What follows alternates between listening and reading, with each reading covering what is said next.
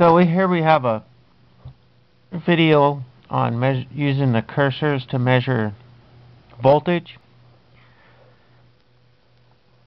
This is a typical Hall effect switch, and if we look at our scale here, we're at 1 volt and 2 milliseconds.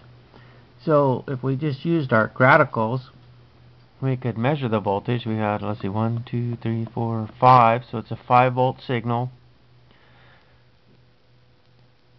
But if this was something that we needed to measure the voltage precisely, what we can do is we'll stop the video, clear the menu, and go ahead and press our cursor button. Well, it looks like our cursors are set up to measure time, so we'll change that over to voltage. We can see our cursors are going up and down now. We're highlighted here on the upper cursor. We're going to move that up to the top of our pattern here, and then we're going to highlight the bottom cursor. And after you do these a few times, it gets really easy to use the cursors. So we're at the A line. We can see the little rectangular box here. That means it's the 0 voltage line for channel A. And we're at the top of the pattern here, and then our voltage comes up on the screen at 5.04 volts.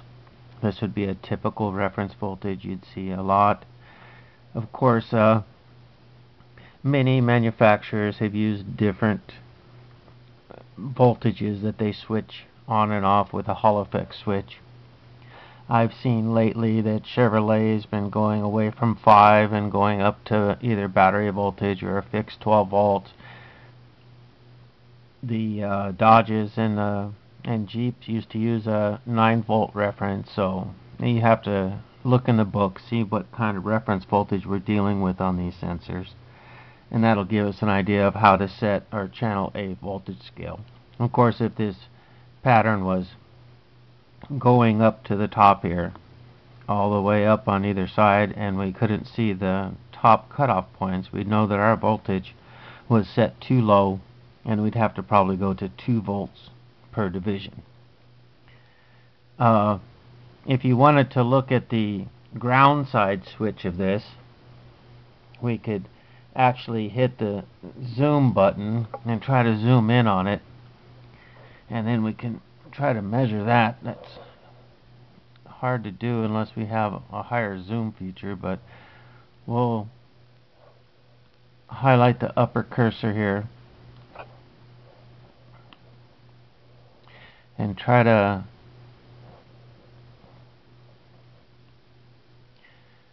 move this down to about where the switch started. That's pretty close. It's sort of hard to see, but we have the cursors almost exactly even with each other, and we can see that we have a 80 millivolt switch. So that's our difference between ground and where it's switched at, and anything underneath 100 millivolts is really good. The computer will see a switch at around 250 millivolts or less. A good way to test these sensors is to have the engine off, disable the ignition system so the engine doesn't start, and then move the window in front of the Hall effect switch, because when it moves in front of the Hall effect switch, the voltage goes to 0. When it's away, it goes up. And then when you have it right here, it would be showing just straight across on the A line, there would be no switch, is to go ahead and tap on the sensor or the bracket that it's on, not too hard of course, and you can watch for glitches in the sensor. And that's usually when they fail, is when they're pulled to ground, and it's sort of a neat trick. And plus it'll give you a good idea of how close it is getting to ground. Just a couple tricks I've learned over the years and from different mechanics telling me how to check things. We'll continue on with our second video on measuring voltage signals, and